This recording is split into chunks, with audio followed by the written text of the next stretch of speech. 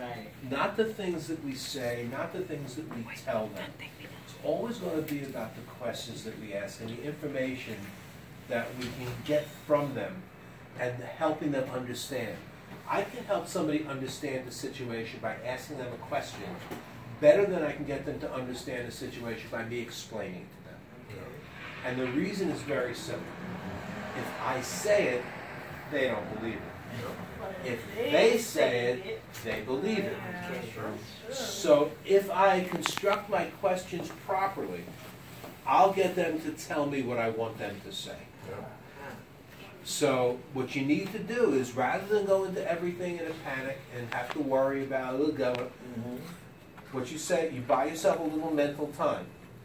So you may say something along the lines of, so if I understand you properly, what you're asking me is, and then repeat the question back.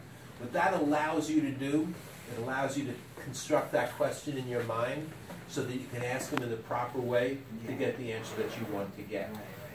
You know, sometimes it'll come to you just like that, and you'll know exactly what you need to say, and you'll just come right out with it. However, if you kind of throw for a loop a little bit, don't panic. Buy yourself some time and just say something like that. If I understand you correctly, what you're saying is, and then let them, and then repeat it back to them, and make sure that you have a firm